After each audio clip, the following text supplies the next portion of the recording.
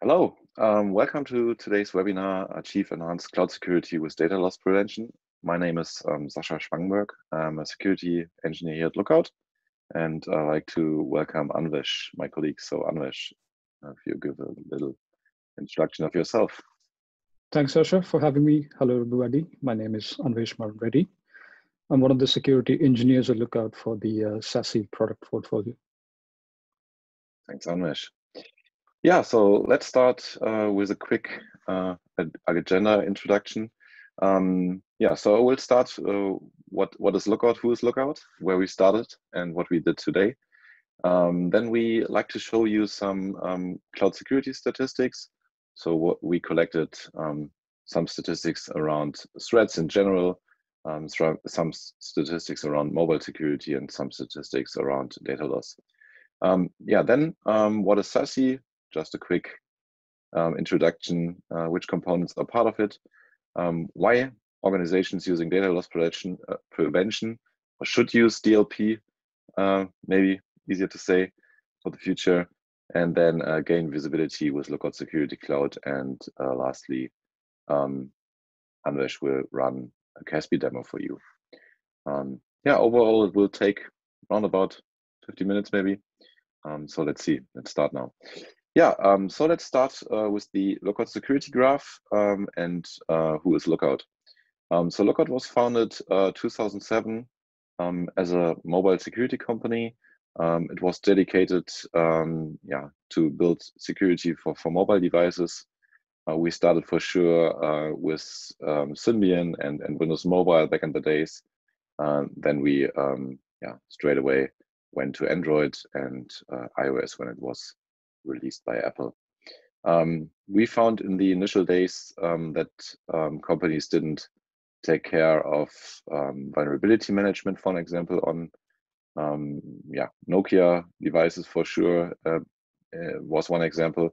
So what our founders did was they attacked or they proved with an attack that devices running Symbian on a Nokia devices, they are able to attack them with a Bluetooth sniper rifle and get the contacts from the celebrities on the red carpet on the Oscars ceremony. So that was one proof to show, okay, there's a security hole in the whole operating system, and Nokia was not able to fix them because there was no vulnerability management present. As you see today, over-the-air updates are everywhere, and vulnerability management is one big topic. Vendors doing quite a good job, I would say, but quite often we see that companies didn't do a great job in doing vulnerability management. So that means a lot of devices are still out there running old systems or operating systems or outdated patch levels, and that would be one of the starting points if you like to have a higher security for devices. Yeah, the Lookout security graph in general, we preloaded Lookout Consumer Edition a lot with carriers out there. One example here in Germany is Deutsche Telekom, so they preloaded Lookout to their devices, and we reached through that process and through other processes more than 200 million devices. And this is a unique capability because we have the biggest data set out there. With those more than 200 million devices, and the same process we started quite early with nowadays more than 150 million apps. So what we did, we acquire apps from the official stores, Google Play, Apple App Store, every web resource. So web crawlers is one example. And even on mobile devices, we are able to do binary acquisition processes. So that means if you are maybe the only one in the world are targeted by maybe a dedicated attack against you, Lookout for Work or Lookout Consumer is able to do a binary acquisition. So get the binary and yeah, our AI machine learning process can start building coverage for new families out there. Yeah, so let's move to the Lookout security platform. So the platform describes all of the capabilities that we have. On the left side, it's mobile oriented. So with our MES product, what that includes is endpoint detection and response. So stuff like root and jailbreak detection, yeah, malware detection in general on devices, vulnerability and patch management. I discussed that already. Risk and compliance, phishing and content protection, one of the most prominent attack vectors out there. Yeah, so with users working from everywhere, it's the easiest way for hackers to attack someone is through phishing and content through a phishing attack.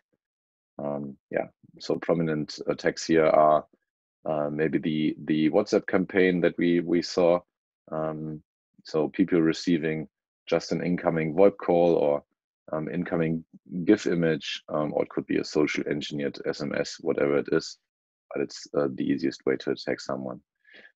Yeah, secure web gateway is one component, and then everything around SASE, user and entity behavior analytics, zero trust network access, to get access to your on-premise products, cloud access security broker. That means providing security for your cloud services with inline and API based connections, digital rights management, and DLP, what we will cover quite extensively in today's webinar. Yeah, yeah. So what's the mission? It's all about data today. So what you have to make sure is keeping your data secure, no matter where it's stored. So it could be, yeah, your cloud. It could be your on-premise server. That's the main goal, is to keep your data secure, maybe encrypted, maybe complied with regulations. So Lookout has more than 1,000 capabilities to do something with your data and make sure it's compliant with your regulations. Yeah, one important piece is respecting the end user's privacy, that they don't feel spied on, and have a good feeling if they work with the data you are providing or they will creating. And yeah, one important piece as well is to make sure that you are reducing the cost and complexity that is maybe currently existing. Yeah, the challenge is that you no longer have control. Why is that the case? So if we maybe looking back 10 years ago, everyone was using, yeah, it's called a perimeter. Why? Yeah, you build your own castle and everything was inside of this. The employees working in buildings, in company buildings, you're using on-premise services with servers that are part of the perimeter. So everything was protected against an attack from outside of the perimeter. That changed dramatically, especially when the COVID pandemic hit us, and now people are working from everywhere. So that's not the case anymore. Also with mobile devices and with yeah, other device types, the perimeter is, I would say, nearly gone. For sure, there are still some services running in a perimeter, but everyone is using O365, Google Workspace, whatever it could be. So SaaS services are, I would say, at least prominent or even dominant nowadays. Yeah, a patchwork of apps. What that means is that we are running SaaS services and even yeah, call legacy apps. Yeah, just for business purposes, they are still out there, and currently it's maybe the stage where companies are shifting them as well to SaaS services, also to reduce cost, to make the life of the employees easier with better end user experience. Devices and networks aren't in control. People are working from home. That means they're not part of the network that you created with a proxy, with some controls in it and security. So they're just using their personal Wi-Fi, whatever that could be. It could be just their mobile devices using tethering. It could be maybe a little Fritzbox, whatever it is, and you have no control over that. And lastly, employees are using unapproved software. What is that? It could be stuff like WhatsApp or Telegram that will leak data, like contacts. Everyone that is using WhatsApp or starting WhatsApp initially will receive push notification. Can I get access to your contacts? If the end user say yes, the contacts are gone, are leaked to cloud service. Stuff like that, and even called shadow IT. So if you say, okay, my approved cloud service is O365, they can even maybe use Box or Dropbox, whatever it is, to share and collaborate with their data. So you're definitely limited with the existing tools. What it means, using VPNs, for an example. VPNs are, I would say, dinosaur technique or technology. Why? They're designed to grant access to a perimeter. So if you have the castle that is protected and you want to grant someone access to that castle, that was the purpose of introducing a VPN technology. What is the issue with maybe VPN technologies? They have latency in connection. They're slowing apps, maybe because it's an always on VPN and you like to use VoIP services. VoIP services are normally using UDP, transfer protocols, and they're quite often not supported within a VPN. That means you fall back to a TCP connection, and the end user experience on a web stream or on a webinar is terrible, and that could be related to your VPN technology. And that's the reason why you have to buy tools for the new requirements, and that's one issue, because you have your old tools, you buy new tools, and they are quite often edge or point solutions, and they don't work together. So they have no integration to each other. The administrators have multiple consoles for it, and the end users have multiple end user products, end user tools. So that's the issue with deploying zero trust tools, or with tools that don't have any correlation to each other.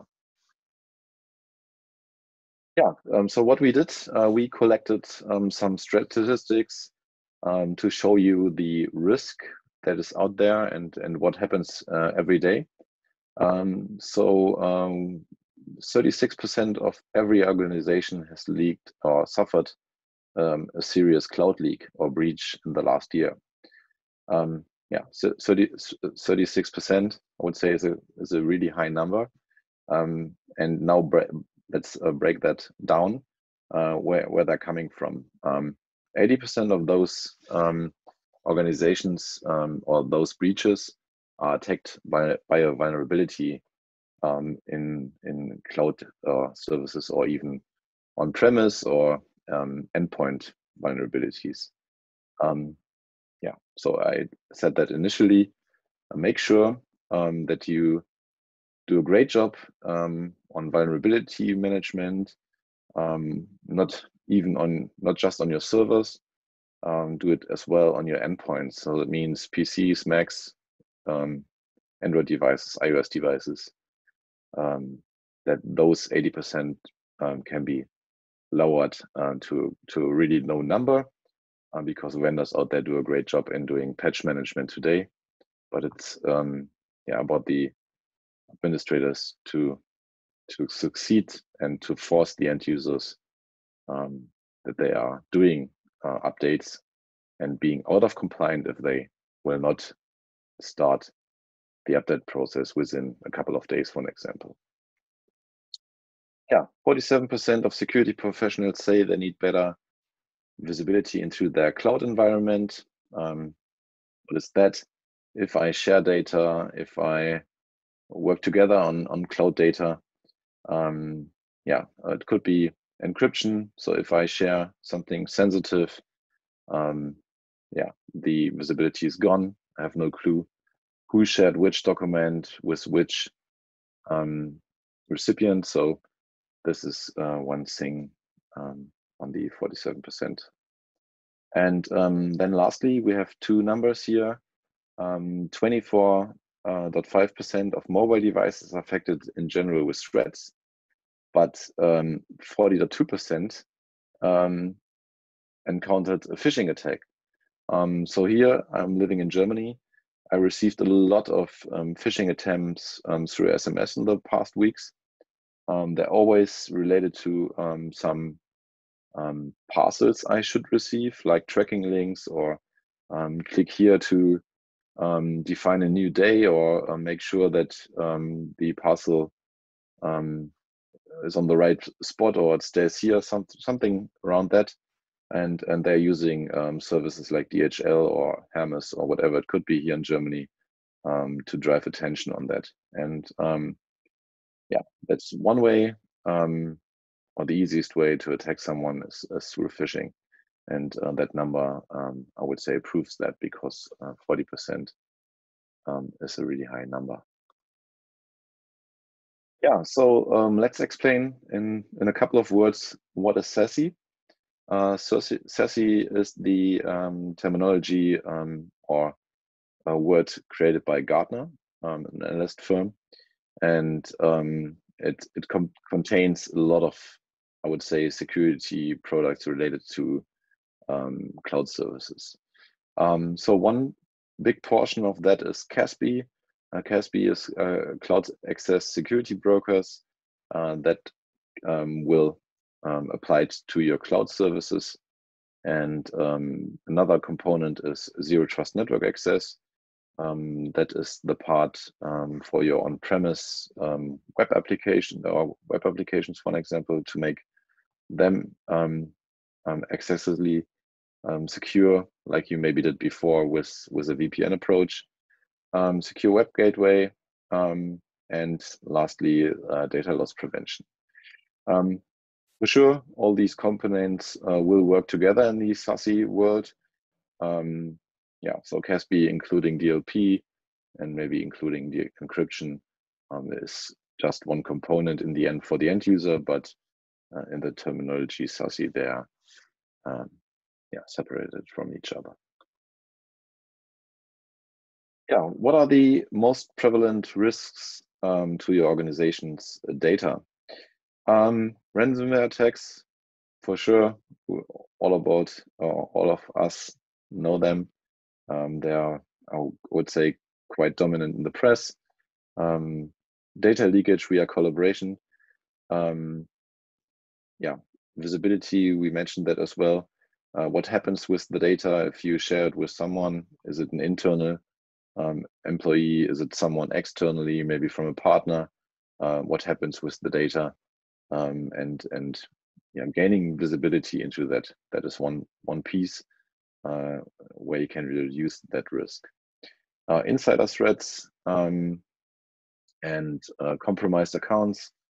Compromised accounts and devices is also quite often related to phishing attacks.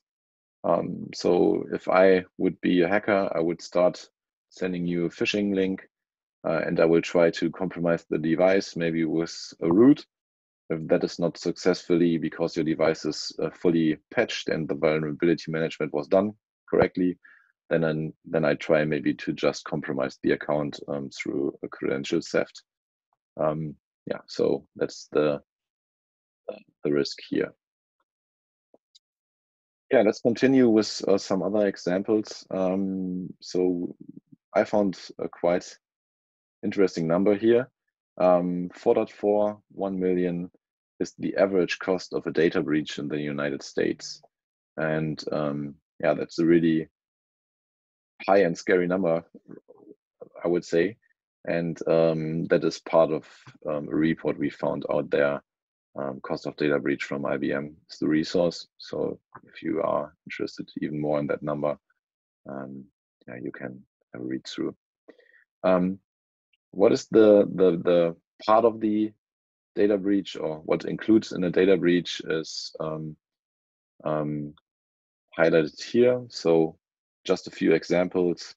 Yeah, password numbers are included, credit card informations, medical patient records, user credentials, including IDs and passwords, social security numbers, email and contact information.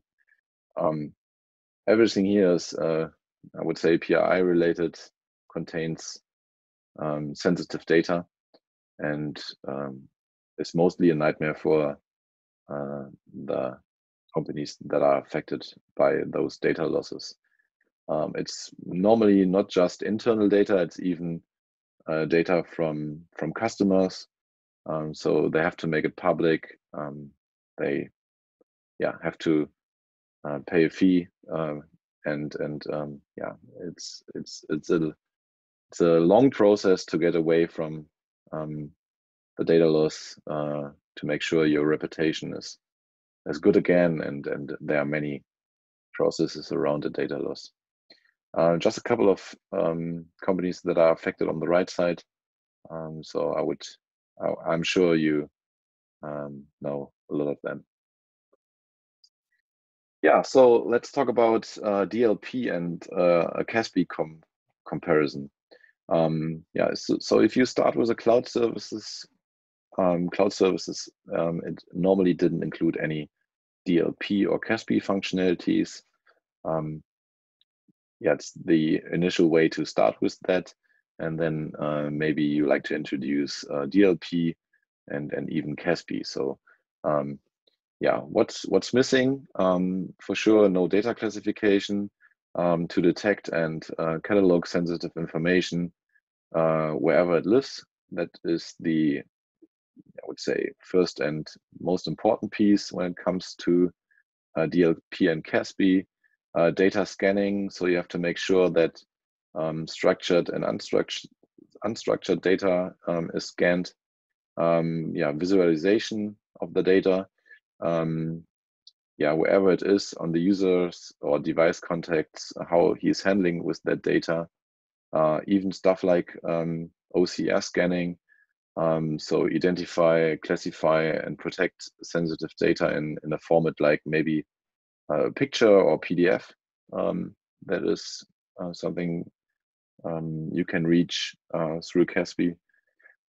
Also even scanning historical data and real-time sets. So historical is the data that is already present before you introduce a service with or protecting a service with CASB and DLP. And real-time data is the data that is created after that. So on uploading, downloading, or creating new data sets. Yeah, I would say this is most important on that slide. If there are any upcoming questions, we are always happy to support you and explain that even further, for sure. Yeah, why organizations using CASB and DLP? Yeah, so Anvesh, maybe just one question that came to my mind or was present quite often back in the days. So what do you think threat actors have evolved their tactics recently such that DLP is so important to have in place here? Yeah, great question, Sascha. So we've been witnessing how threat actors have continued to explore every crack in the digital world. And when it comes to cloud applications, especially, invariably they start with either a credential theft or a phishing attack or exploiting some compromised credentials. And this is how data gets stolen from backdoors. So now DLP is a very effective tool. It's not just for governance and compliance, but even for data security. And if I have to go to a couple of examples, organizations and employees, they download data from the clouds into personal devices, and it's easy to share data from these cloud applications to external users.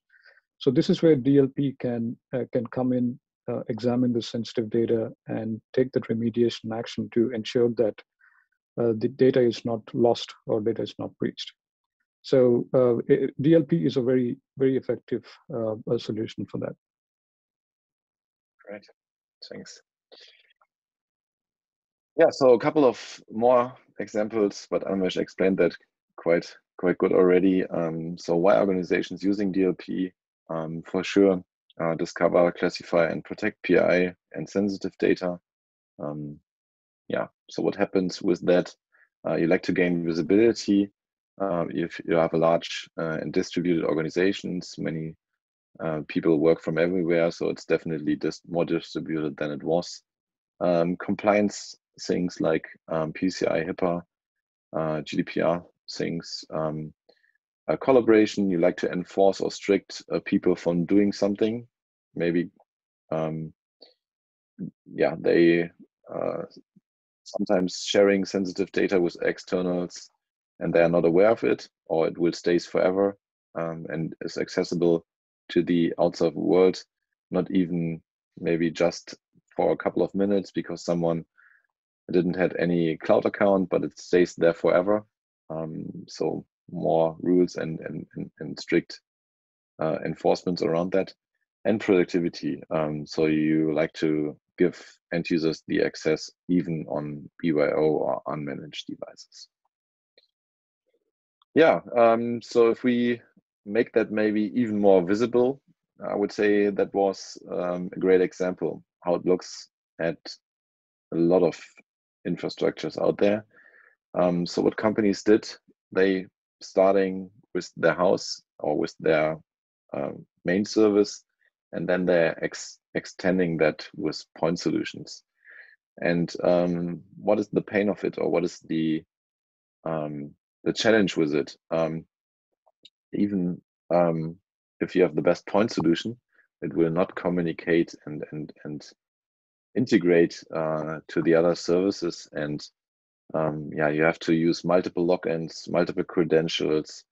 There's no built-in security to one and the other service. So yeah, maybe that explains that better than every word. If you have a look at the picture, this is the reality out there.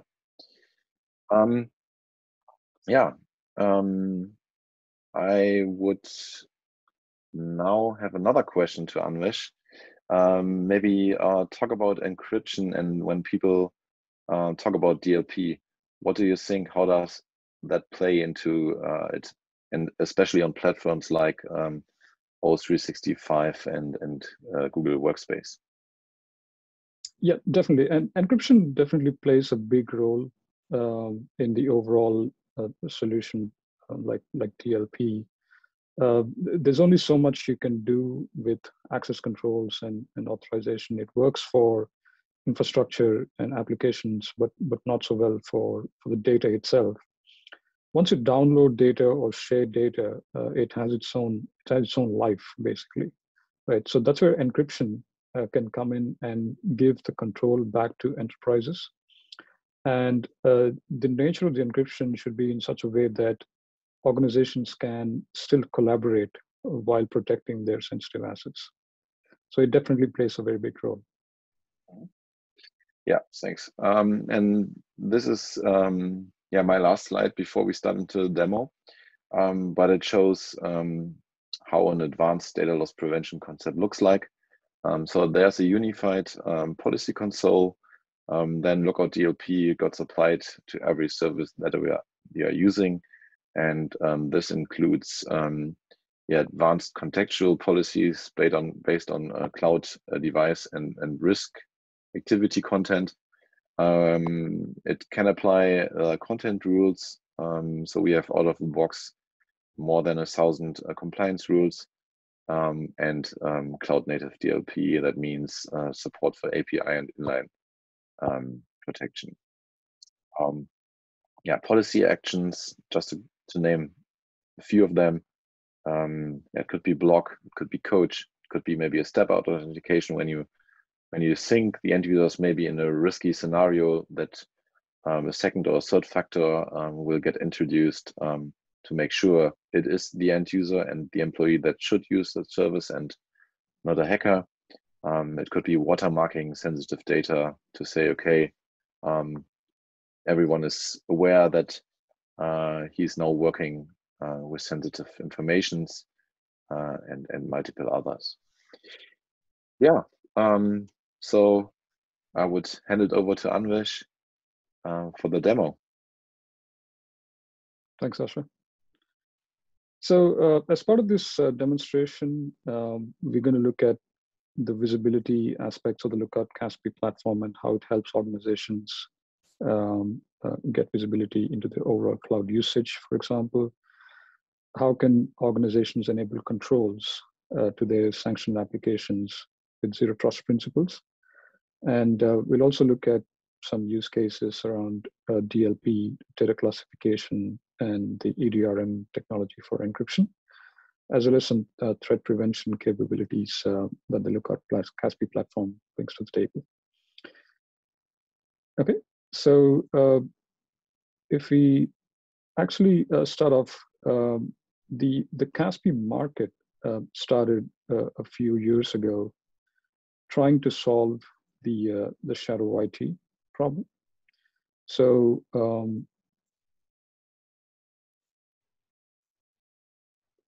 what you're looking at is the shadow IT dashboard of the Lookout CASB platform, which is a result of the cloud discovery process. And it gives a high-level risk status overview of the overall cloud usage, and also categorizes the applications depending on the kind of service they provide or the industry they belong to. And if we actually go into a little more detail, it's not just about getting visibility into the clouds that are being used. It's also important to know how much data is being exchanged with these cloud applications. Gives a sense to the organization if sensitive data is leaking into these unsanctioned apps. And more importantly, every cloud app that's discovered is assigned with a risk score. And this risk score is calculated taking into account multiple attributes, and they are broadly categorized into 4 areas, which is environment, compliance, privacy, and security. Within each of these categories, there are multiple sub-attributes. For example, in compliance, you look at ISO 27001 as a standard, and all these are taken into account, and a risk score is assigned to each application, 1 being the least risk and 10 being the highest. And once the clouds are discovered and the risk is understood, organizations can now think about blocking certain risky unsanctioned applications. And from the Lookout CASB console, organizations can generate access control lists and feed that into their enterprise web proxies and do the actual blocking there. Also, within the shadow IT discovery process, it's equally important to understand the users who are using these unsanctioned apps and how much data they're exchanging with these applications. And administrators can obviously get a nice little report from the console in terms of the overall cloud usage, and there is a neat executive summary highlighting the applications and the categories they belong to. So at this stage, the organization has some visibility into the overall cloud usage. They can now start to think about the controls they want to put in for their sanctioned clouds. And for this demonstration, we'll take Office 365 as an example. It starts off with a simple onboarding process, and within the Office suite, organizations can choose to protect individual applications like OneDrive, SharePoint, Teams, etc. And this is a layered protection model that the platform brings, and each of these protection models directly or indirectly contribute to enabling DLP for sensitive data. And we're going to look at use cases that fall into each of these protection models as we move forward. So once the organization onboards the application to the platform, immediately they start to realize the benefit of it in the form of getting deep visibility into the activities that are happening within this sanctioned Office application. Right from top 5 downloaded files, for example, from a content standpoint, or from a device or an operating system standpoint, organizations can understand what kind of devices users are using to access the application.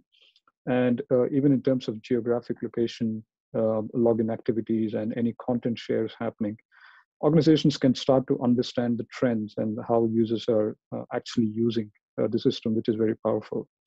So organizations now have deep visibility into the overall usage. And now they can start to think about what about the controls that they can put in to this Office application. And this is where the zero trust principles come in with context checking. So let's take an example here. This is a low risk user trying to access the Office application from a managed device. And as you saw, the integration with the Okta platform or the single sign-on platform comes in, and the platform, the CASB platform, is checking the context and then allowing the user, according to policy, to access the sanctioned Office application. And a single policy can be extended to multiple clouds. And in this use case here, you're seeing the same user trying to access the sanctioned Box application, for example, goes through the same authentication process and is able to access the application because he or she is coming from the right context. Right. So let's take an example of a situation where a high-risk user is trying to access the same sanctioned applications from their personal devices. And again, the same integration with the IAM platform comes in. And as the user authenticates, the CASB platform checks the context, sees that it's a high-risk user, and also sees that it's a personal device, it's an unmanaged device. Then, according to the policy, it's blocking the access to the Office application. And as I mentioned before, a single policy can be extended to multiple clouds. There's no requirement to have multiple policies to achieve this for multiple clouds. And in this use case here, you will see that the same high-risk user trying to access the Box application is denied access because a high-risk user and the device is a personal device. So this way, organizations can start to put login access controls. And if we're actually talking about mobile devices, in this use case here, we're checking the context of the device operating system and also the fact that it's a personal device.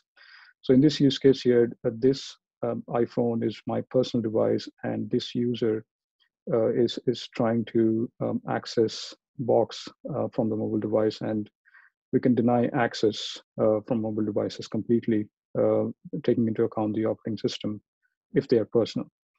Right. So these are a few examples of login access controls. So this is the first level.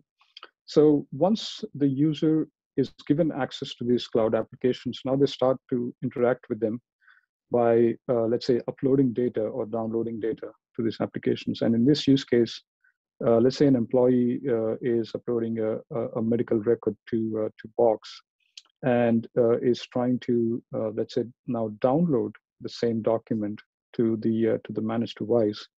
So this is one of the policy actions that organizations can take to basically coach users when someone is trying to download sensitive data to, let's say, managed or unmanaged devices. And this justification that user is providing can be tracked in the activity audit logs by the administrators to understand why users are uploading or downloading sensitive information to these clouds. And if we actually look at the document itself, the reason this triggered the policy is that this document contains some PII data in the form of, let's say, social security numbers. And that is the reason why the user coaching was triggered by policy when the download attempt was done. So let's take an example of an employee doing certain activity in SharePoint. This time to a particular site, the employee is uploading a document. which is classified by Microsoft's AIP platform or MIP platform as confidential. So this time, the CASB platform, the Lookout CASB platform, is checking for the classification that's there on the document.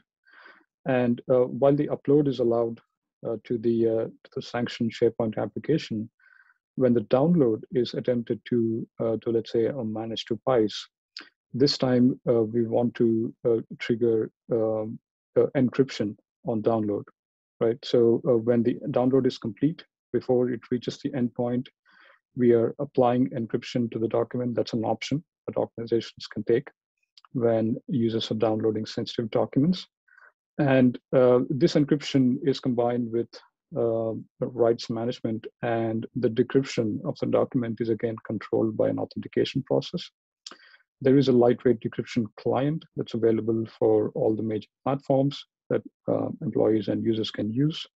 And only after a successful authentication and authorization, according to the policies, the user will be allowed to decrypt the document and use the contents inside it. So this decryption process is also a controlled one, and organizations can have policies to restrict it to a certain users. Well, let's take an example of the same download activities, but this time they're happening from a personal device or an unmanaged device. So the employee tries to download the same medical record to an unmanaged device. So this time we are triggering step-up authentication. So this is where integration with MFA platforms comes in. And only after a successful validation of, let's say, a security question or a passcode, the download is allowed. And even when the download is allowed, you can choose to protect the document before it reaches the endpoint in the form of encryption. Right? In certain cases, you may not even want to allow downloads to happen to personal or unmanaged devices. And in this use case, the user is trying to download a confidential document to the personal device, and there is a policy which will prevent the download from happening completely to the personal device.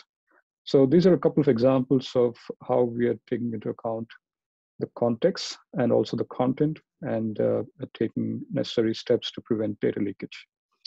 So if we actually dive a little deep into the encryption capabilities that the Lookout CASB platform brings, because of the fact that it's got rights management embedded into it, there are certain controls that organizations can put in terms of content expiration. You can choose to set the expiry to, let's say, a week or 15 days, and after that, the document is not usable. And more importantly, this style of encryption is collaboration friendly. So let's say an organization has SAP SuccessFactors as their cloud, and they want to share a report to their payroll provider, which is an external party. They can do so using the encryption technology in a secure fashion by defining rules on who can actually decrypt the documents and work with it. So this is a really a powerful way of collaboration in a secure way with external parties while having full control over data. Now, while it's important to secure data in the web channel, I personally believe that data can leak very easily in the form of emails. It's just a simple case of adding an unauthorized recipient to the email. And let's say in this use case, I'm trying to send a medical record copy or a snapshot in the form of an image, which contains some PII data. So in this email, I have an internal recipient, have two external recipients in it, and there is some sensitive data in the attachment. When the email is received by the internal user, you'll actually notice that first of all, the platform is able to recognize the image and sensitive data in it using optical character recognition, and it's able to apply encryption. And secondly, it removes the unauthorized Gmail recipient from the CC list and only allows authorized recipients. It can be even external, depending on the policy that is configured. Right, and another important use case when it comes to collaboration from platforms like SharePoint or OneDrive, it's easy to right-click on a document and say share it to anyone outside the organization, right? So it's easy to define a bunch of email addresses who are external users or partners. And it's important to get visibility into the and ensure the data is not being shared to unauthorized recipients. So in this use case, I've shared it to Alex Wilbur, who is an authorized external recipient, but I've also shared it to my Gmail address, which is not an authorized recipient. And there is a policy in the platform which says that if a document containing PII data is being shared externally, I would want to allow only that share to exist only to the authorized third-party recipient, which is Alex Wilbur. And I want to remove the collaborator on the Gmail or the personal email addresses. So as you can see, when the policy takes the action, you notice that it's only Alex Wilbur that continues to have access to the document, whereas my personal Gmail address is removed from the collaborator list. So this is again a very important use case when it comes to collaboration platforms to ensure that data is not shared. There's no excessive sharing of data to unauthorized recipients. Now, in terms of threat prevention, which indirectly contributes to data loss prevention, the Lookout CASB platform has an antivirus and anti-malware engine. As users upload documents, there's continuous scanning of data. And if the platform finds any infectious files, we can completely deny the upload from happening to the cloud, in turn protecting the assets in the cloud. And when we talk about threat prevention, outside the traditional antivirus and anti-malware checks, we can also integrate, the platform also integrates with third-party threat providers in the form of, let's say, FireEye detection on demand to detect those zero-day vulnerabilities. Now, while it's important to check that, it's also important to understand user behavior and detect any threats that may result in deviations in user behavior. So this is an example of a geolocation anomaly. This is basically driven by the user entity and behavioral analytics out of the platform. So a certain activity has happened in a certain geographic location, and within an hour, there's been another activity from, let's say, 8,000 miles away. So this is impossible to happen for the same user to be in two different locations in such a short span of time. It's a geolocation anomaly, and it could indicate a credential compromise threat. And the platform is able to detect and send off alerts to the administrators. And in terms of the content, anomalous downloads by size is basically to check any data exfiltration attempts that are happening, any large number of downloads which are not normal for that particular user. And another type of anomaly that the platform looks for is anomalous content deletes. These are signatures of ransomware attacks, where there are mass renames or mass deletes happening in the cloud, and the platform is able to detect and alert the administrators.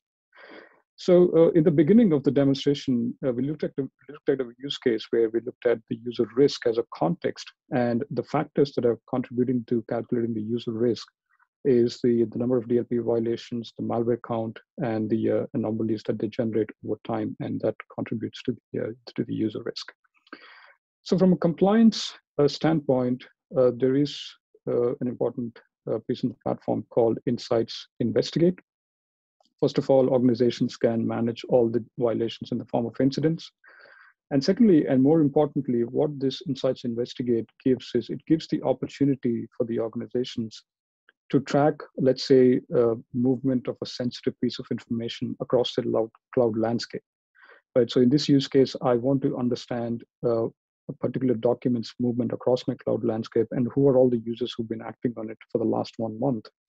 With just a couple of clicks, the organization is able to understand the users who've acted on it and from which geographic locations the document was downloaded to or uploaded from. And in terms of applications, what are the sanctioned applications the document was put into? And in terms of collaboration, if this document was shared to any external users in that time period. So it's a really powerful tool to understand the different contexts surrounding a particular entity. And the foundation for this, as you can see here, is the fact that we are auditing every activity that the users perform in the cloud applications, and all those activities are presented in the console in the activity audit logs page.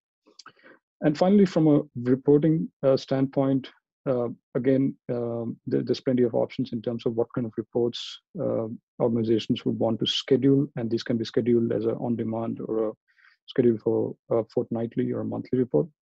And in terms of the types of reports, we'll look at an example of a compliance report for Office 365, and the amount of detail that the report provides to understand the overall cloud usage within the organization. So policy hits over time is one metric that you can track, and who are all the users who are generating the most number of violations? What are the policy remediation actions taken as a result of these violations? So all this information can be consolidated into a report, and they can be scheduled to be sent to the right recipients within the organization to get complete visibility into the cloud usage. So to conclude, the combination of contextual login access controls combined with data loss prevention and data protection in the form of EDRM-based encryption technology and threat prevention can give organizations that comprehensive cloud security strategy. Thank you. Back to you, Sascha. Thank you, Anvesh. Yeah, so I would like to thank you for your attendance. I hope you found it interesting today. If you have any upcoming questions, if you'd like to have a meeting together with us, we're happy to support you on that. And yeah, thanks for attending today.